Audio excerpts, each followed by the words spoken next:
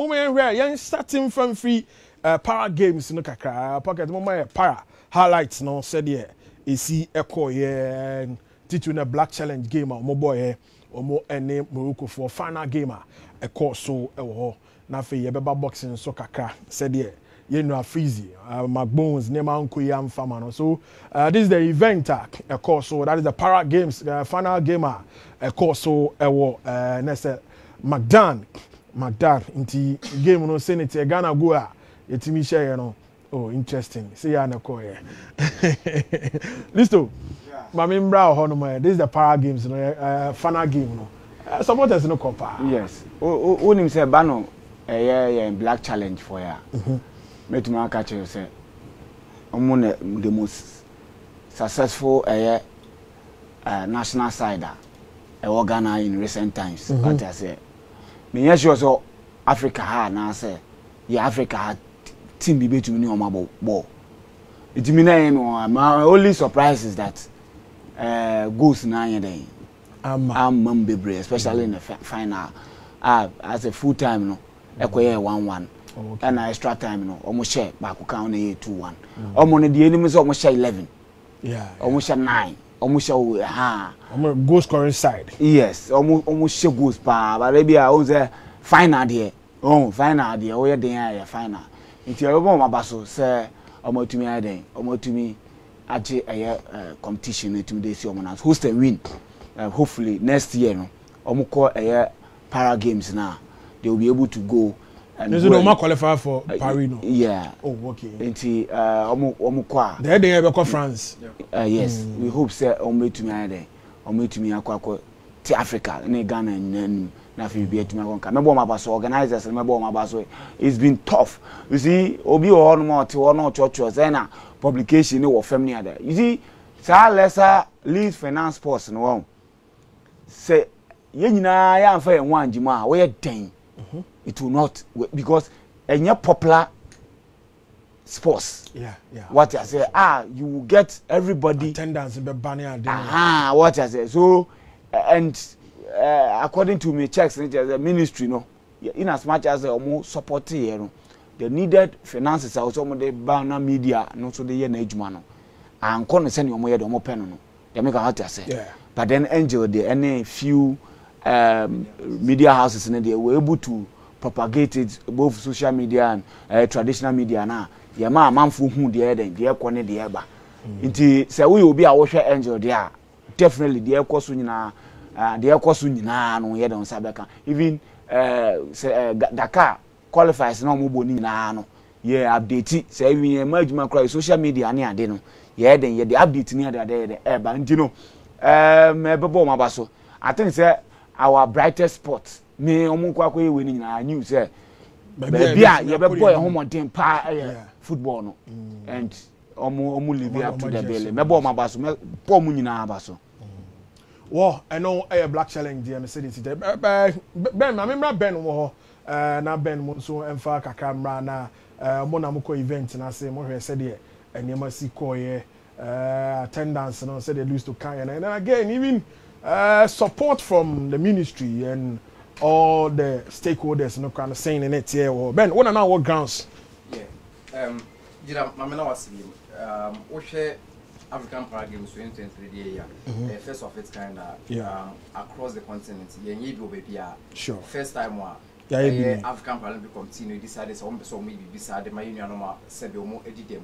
omo edi abagana now we share from the start of the event opening ceremony jira mami hu say there is difference between Ghana and other countries you know in terms of said ya dwini nipa ho ene ade Morocco for instance eda opening ceremony no ultimate say omo high commissioner any pemfo mo hu nyina by event na say be support Morocco for okay other African like Rwanda omo so high commissioner for na so omo ambassador no omo office omo ha nyina ba be support here.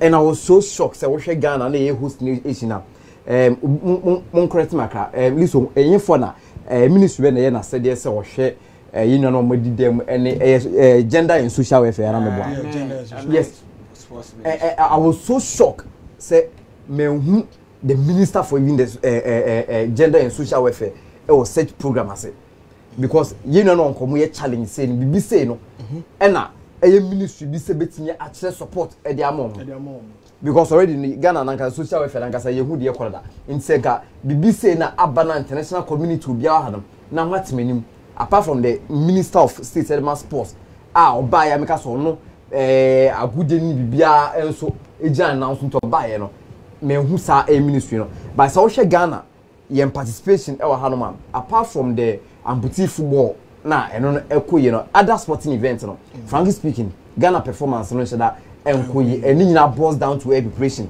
so na list to e can say finances also anko modema teams no unlike say bianke ekọ afcon anka be so ye twa budget say Black Stars budget ni e bia ye ekọ Olympic and as a Commonwealth ye ma geo sniska say bia ska say na enko ba wo hwe we na other federations na omo ehye para sports na no asa ahodini sika na osan komunya de preparation no amantem into wheelchair basketball wo hwe volleyball ne sa no mani nyina na Ghana ya hon kan e wo soro Morocco timi che no twa e be 75 25 we mu Egypt so ban o mo twa but I think say football ne there Ghana is very stronger ya chere empower and coach and din de Alijara one ne nkofo no ma ya de mo ba so pa on we gina mu de ama wo mo a keka ne ade opinto ono no ye captain de ma black challenge for no so no ma ya de so ma je trophy no ma je no so be so mo de say the amputina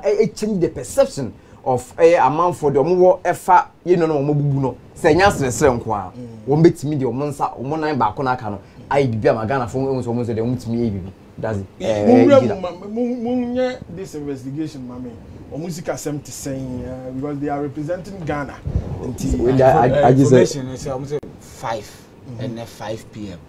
They will go and settle all their ideas bonuses via their amount. So that is what Paralympic Ghana committee as I hear Lucy Ghana would say Samsidine president what I say. And we are president for Africa and Ghana. And Ghana, yes. Ghana. So the Omo can say by 5. Mr. Dean, wait my minister and accountant. I'm down. First with that. Every economy settle will be at by 5. Yeah. All right. And you must something about Jida Wayadi. Yeah. What done the paragamers amputee, especially. Na a manson kwa manso twem kwa. We no kra na easy. We no kra no.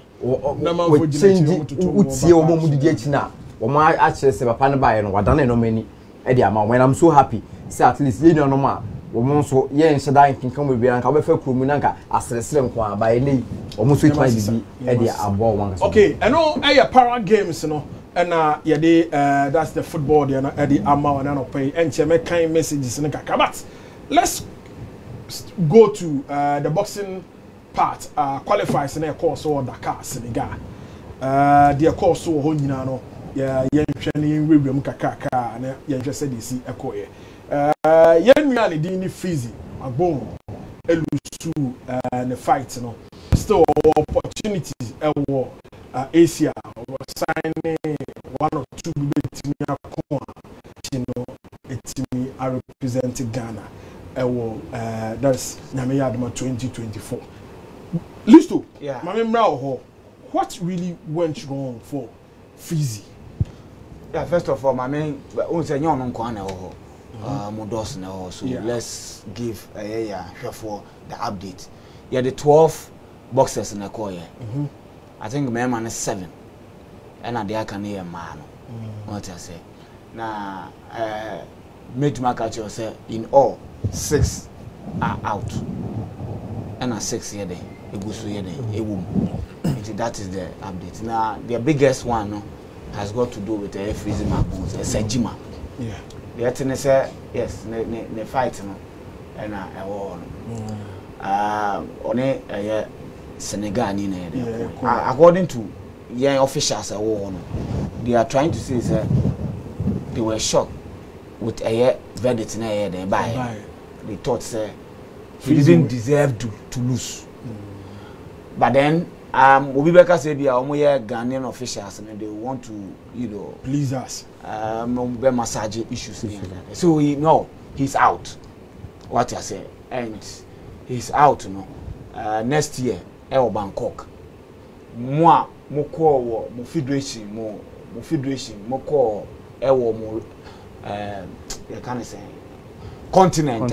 When to me and the unqualified, you have opportunity to meet the other athletes at Bangkok to justify your inclusion. Okay. To me then do finance just why the ultimate qualify. But then the difference is that no steps short.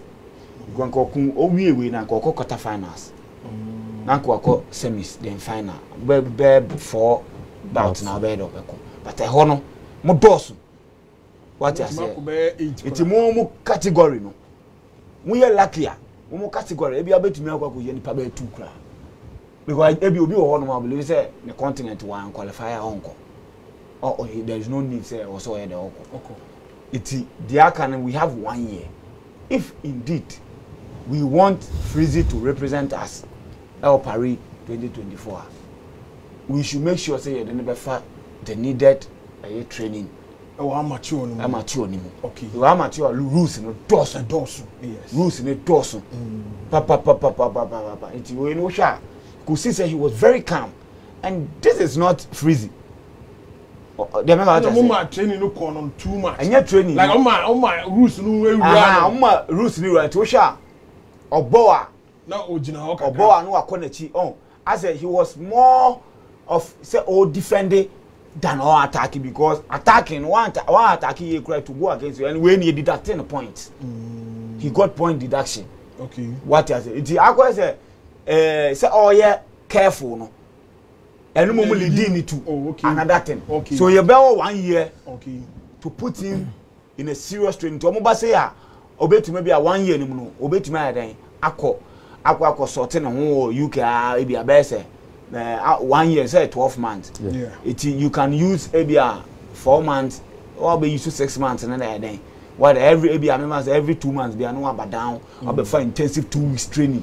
Okay. What I say now wako the physique ni strength natural strength ni the owo by boxing no ye the technique ni e den eko it no na ye den edin ya Joseph come mo ne let me get you Umar I mean get to Dino Senator we want to me qualify to the next round Wahabuma yes wow on wakosa from a union Baku Alote qualifiers and they over qualify but oko ayina no yabono Uma main event no wache wa amateur hopa ametima ga just amateur no de wakusin obi a e wa amateur oko yi yeko Birmingham